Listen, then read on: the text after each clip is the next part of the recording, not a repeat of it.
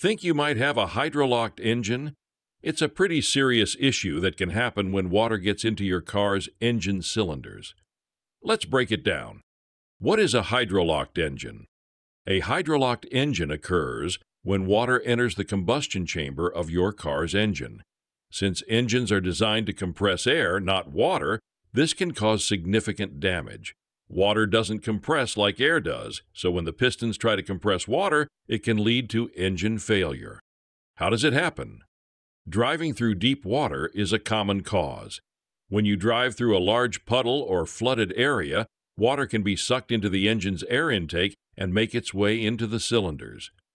Another cause can be a poorly placed cold air intake system that allows water to enter the engine. Signs of a hydrolocked engine: loud knocking or banging noises from the engine, sudden engine stalling after driving through water.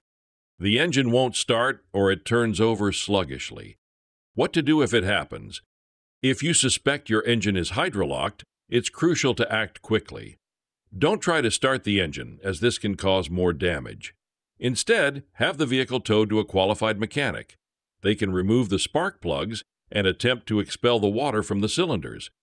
In some cases, significant engine components may need to be replaced, which can be costly. Prevention tips: avoid driving through deep water or flooded areas. Ensure your vehicle's air intake system is properly installed and maintained.